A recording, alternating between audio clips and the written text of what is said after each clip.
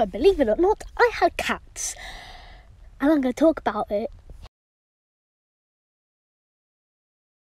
So one day, little me, after school, was going home. It was great.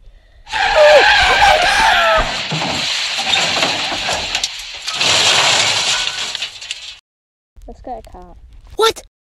Apparently they decided to get a cat behind my back. Not being mean, but back then I hated cats, but I loved dogs. It's different now. But back then I was like, what? We're not getting a cat. Really, are we? I started crying apparently. Tea? Meet my old cat Milo. He's cute, adorable, and very fluffy. And tiny.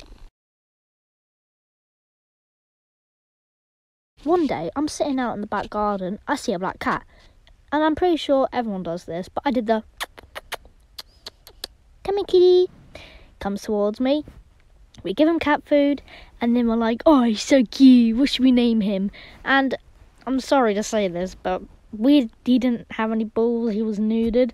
And then one of us decided to call him No Balls, which obviously we did not go with that. We were like, why?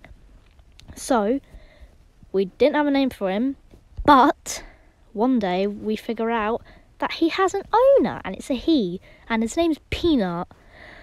Very weird, but actually it's kind of cute. So he kind of adopted us because he just came into our house, and he's cute, like I said, in Milo. He's cute, adorable, fluffy, except he's large, like he's big. We have a bunch of cute pictures of him, which I'll probably put on now.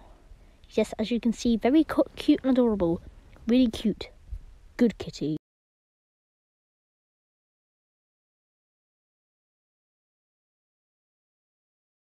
Okay, so this one is the same as Peanut. I'm in the back garden, I see a cat, but day by day, it's the same as Peanut. Day by day, he comes into our house, except one day we wake up and he's gone. Oh, but he comes back.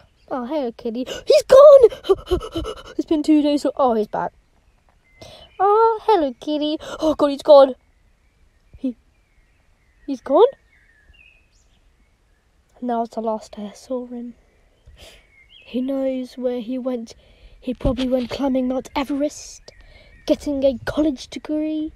Who knows? He's probably found another family, and he's probably eat cat food like...